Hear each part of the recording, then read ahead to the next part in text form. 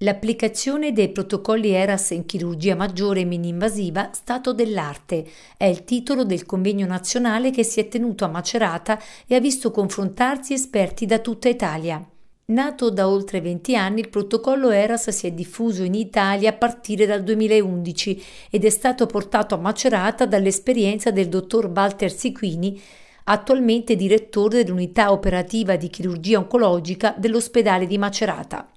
Questo protocollo già lo applicavamo a San Benedetto, sono ormai da circa 10 anni che è entrato in voga, per cui dopo un'esperienza sanbenedettese io l'avevo già affinato lì e quindi l'ho importato a Macerata associandolo alla chirurgia mini-invasiva. Questa associazione è un'associazione straordinaria, nel senso che migliora in maniera eccezionale la qualità di vita del paziente, fondamentalmente, che supera l'intervento con un basso livello di dolore, con un comfort che non è paragonabile rispetto a quello di tanti anni fa.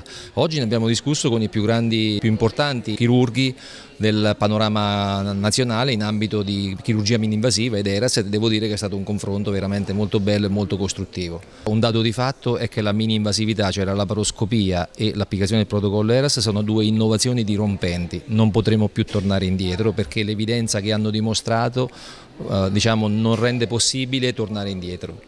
E quindi continueremo su questa strada. Il protocollo ERAS è un modello organizzativo multidisciplinare e multifattoriale che ha l'obiettivo di facilitare e migliorare la convalescenza e la guarigione dei pazienti sottoposti a chirurgia attraverso la standardizzazione e l'ottimizzazione delle cure perioperatorie. ERAS consente inoltre di ridurre le complicanze e la degenza del paziente e dunque la spesa pubblica sanitaria.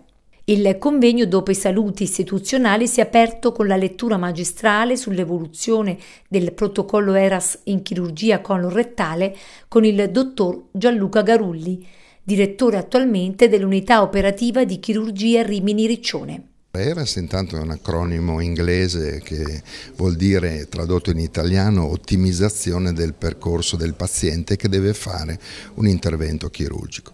Quindi io paziente mi preparo con lo spirito in cui un maratoneta si prepara per la gara, quindi letteralmente mi alleno, faccio delle cose che ridurranno lo stress legato all'anestesia e legato all'intervento chirurgico e quindi consentiranno a me paziente di avere un ricovero molto più breve, di recuperare come prima dell'intervento in un tempo più breve e di avere, questa è la cosa più importante, un rischio del 50% di complicanze in meno. Questa cosa è 20 anni che se ne parla nel mondo, l'Italia è in una situazione in cui ha 300 certificati, quindi siamo nella fase in cui c'è grande curiosità, dobbiamo rendere questa curiosità una consuetudine e quindi stabilizzarla.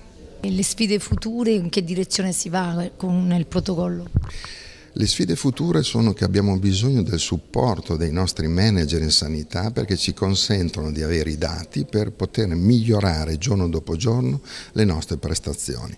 Questa raccolta dati consentirà di creare un modello chirurgico standard dalla Valle d'Aosta alla Sicilia, in modo che il Servizio Sanitario Nazionale ne possa beneficiare e che non ci siano differenze legate a seconda delle regioni dove ti vai a curare. Lei in particolare ha anche approfondito sulla chirurgia colorettale. Allora, la chirurgia colorettale è stata la prima branca dove questo protocollo ha avuto l'impatto e quindi è quella che ha più esperienza. Però la cosa fantastica è che questo protocollo è adattabile a tutte le specialità chirurgiche, anche le specialistiche, e ovviamente consente quindi a tutti i pazienti chirurgici di qualsiasi branca, dall'ortopedia alla cardiochirurgia, di poterne beneficiare. Il binomio ERAS e chirurgia mini-invasiva segna dunque una rivoluzione che ha aperto una nuova era nella chirurgia e nella cura del paziente chirurgico. Lo ha ribadito anche il presidente dell'Ordine dei Medici di Macerata, il dottor Romano Mari. Quello di oggi è un convegno veramente importante perché mette in confronto quello che noi facciamo, quello che noi siamo riusciti a fare nell'ospedale di Macerata con il dottor Siquini, con l'applicazione di questo progetto, di programma ERAS, cioè è un evento rivoluzionario che mette a confronto la vecchia chirurgia con la nuova chirurgia. E naturalmente il nuovo porta sempre vantaggi. E con questo progetto noi veniamo a ridurre quelli che sono i tempi di ricovero, veniamo a ridurre anche i costi della spesa sanitaria e, fatemelo dire anche da amministratori, in questo modo riduciamo anche le liste d'attesa, perché aumentiamo il turnover degli interventi che possono essere fatti all'interno, diciamo, dell'ospedale.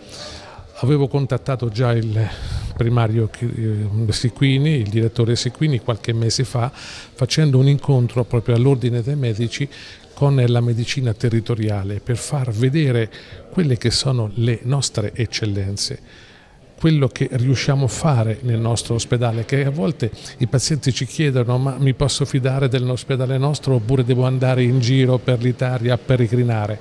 Ecco, oggi dimostriamo che il nostro ospedale ha un reparto di chirurgia di eccellenza e noi dobbiamo essere orgogliosi.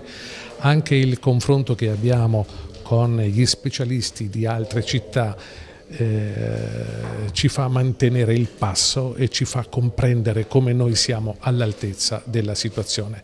Grazie pertanto al dottor Siquini, ma soprattutto a tutta la sua equipe, e la sua equipe è capace di fare questi interventi per una multidisciplinarietà. Non c'è solamente il chirurgo, ma dobbiamo rendere grazie anche agli anestesisti, ai nutrizionisti, agli infermieri, agli OS, a tutti quelli che operano all'interno dell'unità operativa complessa. Un'intensa giornata di confronto con 5 sessioni di lavoro con interventi e discussione finale che hanno approfondito aspetti differenti di ERAS. Il protocollo da un punto di vista del management e del risparmio, la misurazione degli esiti, la preabilitazione e l'immunonutrizione. Inoltre sono state illustrate esperienze nei diversi setting di ERAS, dalla chirurgia esofagogastrica, epatobiliare, pancreatica con il dottor Falconi, malattie infiammatorie e chirurgia d'urgenza. Infine, la sessione dedicata alla gestione anestesiologica e al controllo del dolore. In un momento delicatissimo per la sanità, sottolineato nel suo messaggio di saluto il presidente della Regione Marche Francesco Acquaroli, il protocollo ERAS in chirurgia rappresenta un'eccellenza per la sanità marchigiana e maceratese. Mio è stato un messaggio di condivisione delle strategie e di condivisione anche delle problematiche e delle criticità che attanagliano il sistema sanitario regionale e il quadro dei sistemi sanitari di tutte le regioni e nazionali. In questo senso guardiamo alle eccellenze, guardiamo alla riorganizzazione, guardiamo ad affrontare quelle criticità con la consapevolezza che il momento è molto difficile, ma siamo convinti che nei prossimi mesi, grazie anche agli interventi e alle riforme che stiamo mettendo in campo e al sostegno del governo nazionale che ha compreso quelle che sono le maggiori difficoltà, potremo tornare a migliorare e a guardare con più ottimismo quelle che sono le erogazioni dei servizi in tutti i nostri ospedali e nei nostri territori.